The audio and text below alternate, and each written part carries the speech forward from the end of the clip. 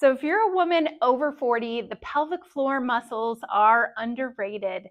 It is so important for women to understand the importance of the pelvic floor and also what exercises are important to be doing, especially if you're in that perimenopause to menopausal stage. So today we're going to talk through my 5 essential exercises that all women should be doing to really boost their health and prevent issues in the long run.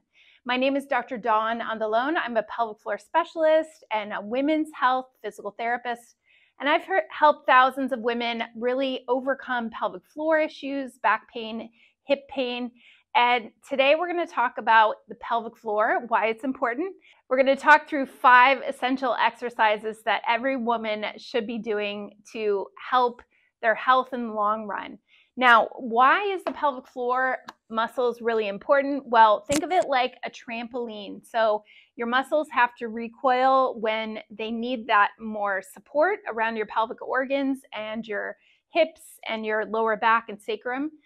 And then they also have to lengthen and relax, especially if you are going to the bathroom, and they have to be able to do both, and they provide support that's as much as necessary, but as little as possible.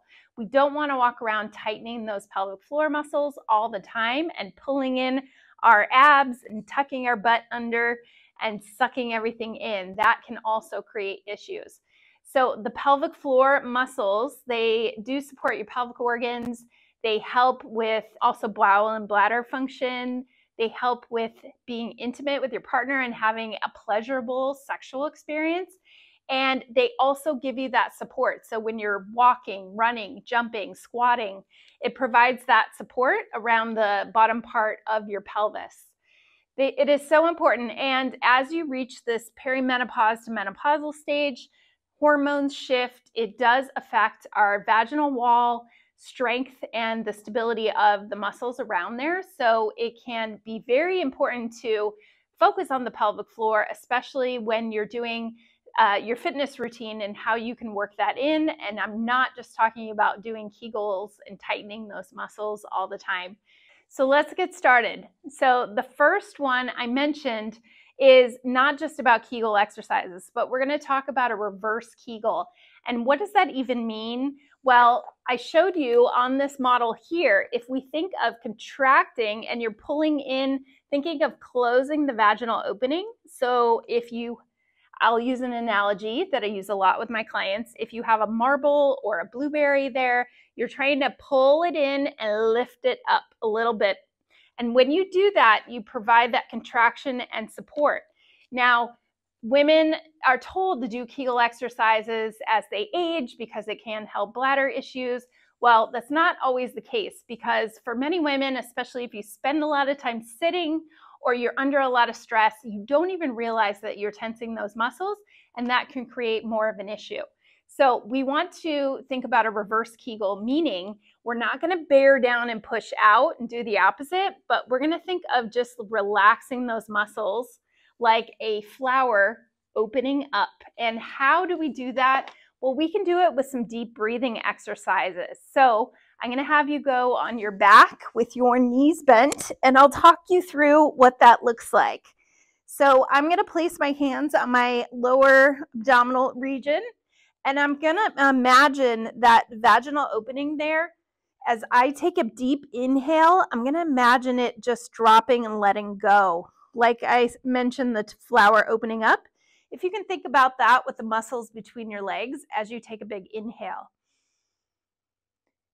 And then as you exhale, you maintain that release there. You're not tensing and tightening, but we're going to do 5 to 10 good deep breaths. So we're imagining the reverse of tightening and doing a Kegel. You're going to think of letting go instead. Next, after you've done 10 of those, we're going to add the contraction on the exhale. So we inhale through your nose. You imagine opening up those pelvic muscles. And then as you exhale, you're going to imagine pulling in and coming up, lifting that blueberry or lifting that marble. Don't think of tightening your glutes and your butt muscles or your abs at the same time. Think of those muscles just right between the legs. So inhale, they stay released, and then exhale. We're going to draw those muscles in and up. Sometimes it helps to do this sitting up as well. Even if you're sitting and you roll a washcloth or something right between your legs, you can kind of get that feedback of what your muscles are doing. But it is so important to work on the relaxation portion. We call that a reverse Kegel. So that is the first exercise. You can do this daily, about 10 times, no more than that, but you're just teaching your brain what it feels like to let it go and then also contract. And you may notice that when you're sitting in the car or you're doing something that your brain is noticing, hey, I'm holding those muscles tight all the time. So just take a deep breath and think of letting them go. That can do a lot more benefit for you, for your pelvic floor. Okay, the next exercise, I have a ball here. You can use a pillow or something that you can squish with your knees. So the next one's a bridge pose, and we're gonna take the ball or the pillow in between our knees. I'm gonna take an inhale, and then as I exhale, I'm gonna think of drawing those muscles in and up like I did before on my exhale, and I'm gonna give that ball a little squeeze at the same time. And then I inhale, I let everything go, including my glutes, my pelvic floor muscles release, and my inner thighs. And then I'm going to exhale, squeeze, and think of pulling that blueberry or marble straight up toward your navel and tightening the pelvic floor and the lower abs. Inhale, it's just as important to let them go. And then exhale, draw it in and lift it up. So I'm going to do 10 of these as well. This will help strengthen through the core and the pelvic floor. So while I'm already on here on the floor, we're going to do what's called a dead bug exercise.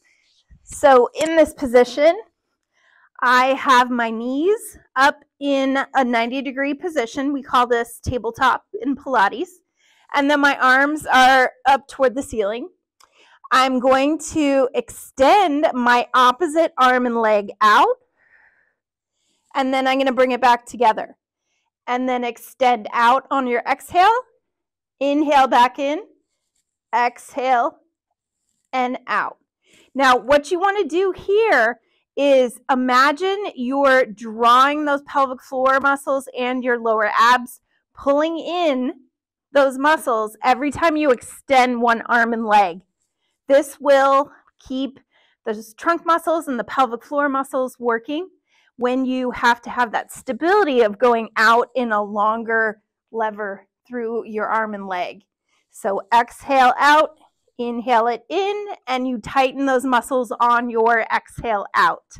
Same thing, do about 10 times each side. If that is difficult for you, you can just start with the legs or just start with the arms and just get the breath down from there, okay? Okay, the next exercise is a banded hip rotation. If you don't have a band, this would be a good idea to get one. So you can use a loop or you can use a longer band like I have. And you don't want it to be too much tension that you can't pull it apart, but enough that it's giving you a little bit of resistance. So I have more of like a medium strength band right now. And you're going to go on your stomach, and then you're going to keep your knees bent at a 90-degree angle. I'm going to pull my abdominals and my pelvic floor in just about 25%. And then from there, I'm going to separate my ankles, but not my knees. As I exhale, I'm drawing my navel in toward my spine, and I'm pressing out and away. Inhale it in, exhale it out. You can rest your head down as well with this. But that works on those deeper pelvic floor muscles when you're going an internal and external rotation. You can do about 10 to 12 of those as well.